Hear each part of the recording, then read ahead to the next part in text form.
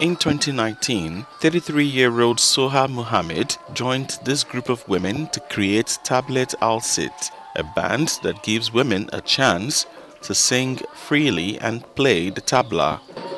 Mohammed has since been traveling with 8 other percussionists across Egypt.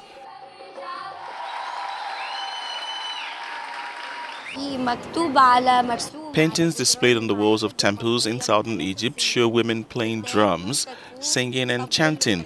This dates back thousands of years, and I am very happy it's coming back to life. In our culture nowadays, unlike before, women who play the tabla or sing are perceived as indecent. That's why we're sometimes criticized.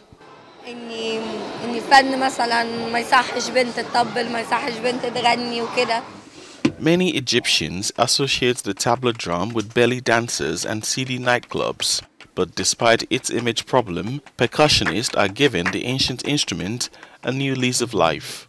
Mustafa Baka organizes improvised drumming session for amateurs.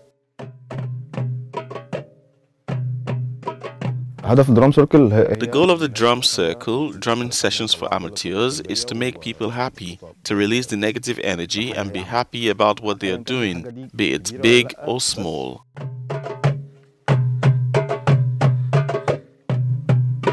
The beat of the tabla is ubiquitous, animating every Egyptian wedding, concert and impromptu dance party.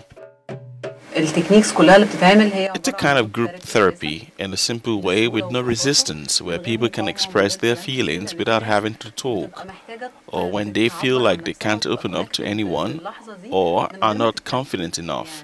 Sharing their feelings could make them feel better, so music therapy through the tabla sessions leads to the same results with as little complications as possible.